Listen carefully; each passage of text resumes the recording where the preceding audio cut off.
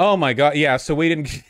Okay, to be clear, I know I said, like, bourgeoisie there a couple of times. Nothing that I said there was socialist, by the way. I was like, that was like basic liberal economics. You know what I mean? You know, it's not, you can't even talk about socialism. I was trying to get there with the indentured servitude thing because, you know, the fundamental logic of coercion and capital maintains its character from slavery all the way to what we have here. It's just different iterations of the same relationship. You know, obviously not all of them are equally bad. Slavery is a hell of a lot worse than this, but it's about the underlying analysis. But I couldn't even get past that, right? He came really close to biting the bullet in coercion. Yeah, I couldn't get him to bite the bullet in anything because he would like patronize me, right? He would like, I would like be like, okay, you have to bite this bullet or move off it. And he would like pause for a second. He'd be like, well, I know I don't need to explain to you that what you just said is a bunch of bupkis. It's like, all right. I feel like I did okay. So to be clear, right, because like I couldn't even advance beyond like my liberal, like the baseline liberal economic positions here. The main issue is just that like libertarian economics is insane. It's completely insane. Like I think the clearest example of this was the case with undocumented workers, where in spite of the fact that we have a worker shortage, and in spite of the fact that undocumented laborers are paid less than citizens who work at those agricultural facilities, there's still a shortage. It's like, what? How does that make sense, right? Like, how can there be a shortage when we have literally less than minimum wage, no worker protections labor? And it's like, well, the answer is because, like, it's not always that simple, right? It's not always that simple. The supply-demand graph doesn't explain everything. It explains some stuff, but not all of this. Why are you respectful towards the end? He was anything but respectful towards you. You need to tell his truth. Because I feel like I'd already made my point. You know, I don't actually take pleasure in being mean, I guess, like outside the context of making an argument. I'm okay with in the context of making an argument, it's fine. But like every time I would make a point, he would like run away from it. Like the teacher shortage thing, and he was like, "Well, shortage by your definition." It's like, fucking bro, something like half of all public schools started the last school year with less than the number of teachers they should have had. Like, it's insane. And the administrative blow, right? At the end of the day, like the fundamental rule of politics, not economics, but politics, is that the people in charge will make short-sighted decisions that they perceive to be beneficial for themselves.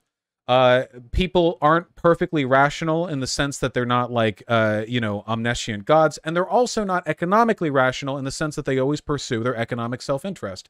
For example, plenty of teachers get teaching jobs knowing that they're really difficult and low-paying because they want to be like an inspiration to young minds. I think that's great. I think that's a human spirit that needs to be cultivated. People who love something so much that they'll work for it, even if it's not like the best choice for them, that's passion. That's good. But yeah, no, it all falls apart. The Walmart thing as well. If you've ever wondered what happened to like middle America or whatever, you can experience this. Drive from one coast of the United States to another, okay? Just drive across it and stop in every town along the freeway. And the process that I described has happened in thousands of towns. This is also what happens to the black community, by the way. It's why they burned down Tulsa. Remember? Tulsa, the Tulsa race riot? A Tulsa massacre when they bombed it. It's because in a community that doesn't have a lot of money, the best way to keep things up and up is to keep the money in the community. You don't want it to be siphoned out, right? Because like obviously, if you've got a small town in middle America with like 4,000 people in it, if you spend money on goods and services locally, but the money it keeps in that community, the consequence of that is that the money stays there. Some get siphoned off from taxes. It's not perfect, blah, blah, right? But like the money stays there. And what that means is that, you know, you paid for a burger at this place, but now the guy who owns the burger shop has that money, and that burger shop guy is now going to spend his money on the local tool store, and that it stays in there. That happens too in that's black nationalism. What I'm describing right now is black nationalism. Tulsa was the big black nationalist experiment. What happens if black people make an effort to build a local economic faction and keep the money in their community so it doesn't get siphoned off by like big, largely white-owned corporations during a time of segregation, right? What happens is you get firebombed. you get slaughtered. That's what happens. But like, or alternatively, Walmart comes in, underprices everything locally. Everyone's like, whoa, I can get everything for cheap now. But whoa, it turns out when you spend money at Walmart, Walmart doesn't then spend that money back in the community. It goes back into the Walmart family's fucking corporate coffers. So yeah, you just kind of burn it out. And that's why a bunch of Walmart employees are on food stamps and welfare and shit. The government subsidizes their low pay. We had the debate. The debate was fun. Hey guys, huh? I feel like that was the first fun debate we've had in months. We need to get back to it.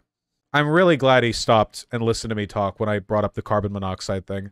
It's just a benefit of arguing with older people is that they're not familiar with the kinds of insults that younger people come up with now, so they they walk into them. Did you bring up Coconut Island? I didn't think it would be prudent. I felt like everyone would get hyped up as I started explaining it, and then I would ask it, and he would just not answer and patronize me. So I didn't say it, you know. But it's okay. Time and a place. Time and a place. I don't want to force it. He probably thought you were going to say it because of regulations. Oh, dude, holy shit, that's right. Maybe he paused there because he thought it was part of the broader argument on regulations. That actually makes sense. That's the best way to insult people. Make it so the setup for your insult logically follows the broader argument so they don't immediately get defensive, but rather, like, try to... That's very wise. Very wise. Most wise. Wise posting. Oh, I saw some people saying that I should have cut him off more. I as time has gone on, I just enjoy cutting people off less. I'm usually more okay with letting people ramble for a bit, especially if I feel like the momentum is already in my favor. I'm okay with it, especially if I feel like they're digging themselves a bit of a grave. So yeah, it's okay. I don't want to be too, like, contentious. Do you feel bad debating old guys? Sometimes, yeah. I try to tone match, but, like, you know, old guys, no matter how well-meaning they may seem, like, that guy's not a dawdling old fool. His brain his brain has the capacity to work just as well as mine does. You know, it's not like it's not like I'm going into a retirement home and finding some guy with dementia. Sometimes I feel that way with old people, but I have to remember, right? I hope to stay in this game for a while. One day I'm going to be old, properly old, and when I am, I hope people treat me with all the hatred and contempt and belittlement that they do now that I'm 30. That's what I'm hoping, okay? I don't want to be patronized, all right? I want to, you know, as long as I'm sharp, as long as I don't have Alzheimer's or dementia, as long as my brain stays sharp, I can be 70, I can be 80. I want people to feel comfortable belittling the shit out of me, because otherwise I'll feel patronized, you know? Why do the ANCAPs have gout of the mind, a strange growth that persists, the uric acid crystal formation that encrusts the frontal lobes, the yellow rot? It's in their nature. The libertarian dude never made any arguments. He just waved away anything he doesn't agree with / believe is nonsense. Oh, yeah, by the way, I think it's really fitting that we talked about praxeology before talking to him, because that whole debate was praxeology on display, you know? Well, these market forces will have this outcome. They don't. They don't. Right here, they don't. That's not happening. Well, they will. It's like, yeah. You fucking destroyed this debate, Vaush. One of your best yet. Thank you. I really appreciate that. I had a really good time. I wish it could have gone further. You know, it's tough to have in-depth conversations on that level. Any tips for not getting overwhelmed by people like this? Not just in debate, but dealing with people who refuse to live in reality. It's far too common. I mean, I try not to engage with them in real life, right? I mean, if you have to engage with people like that, you know, I tend to avoid talking about stuff like that because you're not going to change their mind, right? I do this for an audience because I think the audience benefits from it. But I don't know if that guy does. Also, be confident. Believe in yourself, you know? Sake, thanks to 4 tier 1 subs. 2 hours with someone you should have called retarded and berated. OKBV didn't happen for this. Oh, okay, I was pretty condescending at times, all right? I think I met the standard. I do wish when he threw you the freedom bone early on, you would have jumped in it. I heard you start to, but then he got dumber. Yeah, well, I mean, we didn't even get to talk about freedom, right? Positive versus negative freedom. If you're ever arguing with a libertarian, that's where you go. Positive versus negative freedom. Libertarians, in the right-wing sense, promote negative freedom, as in freedom from rules, taxation, law, whatever else. But real freedom is positive freedom, the ability to do what you want to do, right? A person dropped in the middle of a rainforest with no clothes, water, or food might have literally no laws affecting them and is therefore, in a negative sense, as free as a human can be. But what can they do with that freedom? Not much but die. Positive freedom might involve rules, but the rules exist to enhance your overall experience of life. For instance, we all have a rule that keeps us from killing each other, but that makes my life more free. Maybe I can't kill other people. Okay, fine. But other people can't kill me. That's cool. You know? It's basic social contract stuff.